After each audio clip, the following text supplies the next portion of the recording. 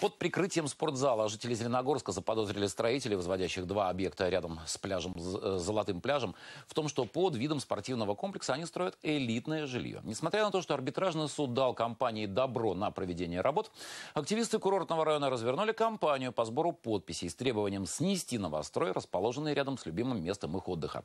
Имеют ли опасения людей под собой реальную почву, попытался понять Вячеслав Залогин. В советское время вот именно на этом месте был небольшой ресторан «Болгария». Между тем, что было, и тем, что стало, общего нет ничего, говорит Александр Браво. Несколько лет назад, гуляя по парку, он обнаружил зеленый забор и щит с надписью «Реконструкция». Когда строение переросло сосны, стало ясно, на месте старого кафе делают что-то новое, а именно спортивный центр. Но по городу поползли совсем другие слухи. Возле Золотого пляжа будет жилой комплекс, где квадратный метр по стоимости выйдет золотым. Мы обнаружили сайт в интернете, на котором застройщик продавал элитные апартаменты на Золотом пляже Зеленогорска. После этого у нас никаких сомнений уже не оставалось. Узнав решение апелляционного суда, активисты не стали терять время. На встрече у городских часов считают протестные подписи. Собрали почти 500. Есть в списке и представители местной власти. Стройку тоже считают и незаконной, и небезопасной для парка. Рядом со строящимся объектом нет ни площадок для парковки автомобилей, ни площадок для вывоза твердых бытовых отходов.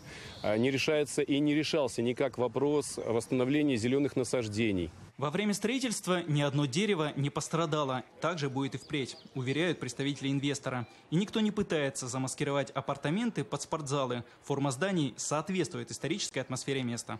Это физкультурно-оздоровительный комплекс с профильным пляжным футболом. Изначально архитектура нами была другая придумана. Это был такой простой, назовем это кубом. КГИОП со своей стороны,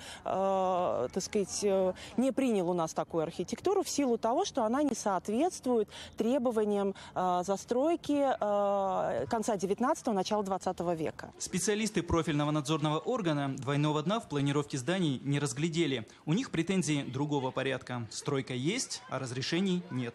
Приостановка строительства никак не связана с функциональным назначением объекта. Строительство приостановлено, потому что работы ведутся без разрешительной документации. Если застройщик изменит целевое назначение объекта уже после ввода в эксплуатацию, тогда соответствующие ведомства будут принимать необходимые меры.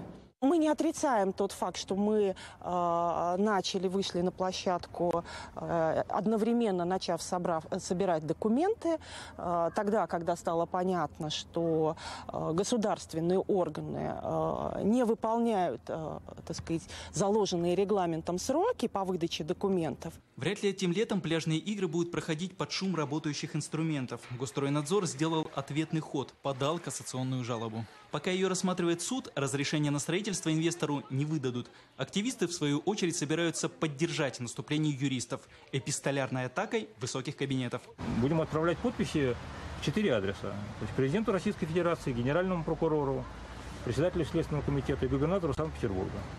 Вячеслав Залогин, Виктор Туров, Анатолий Станякин. Последние известия.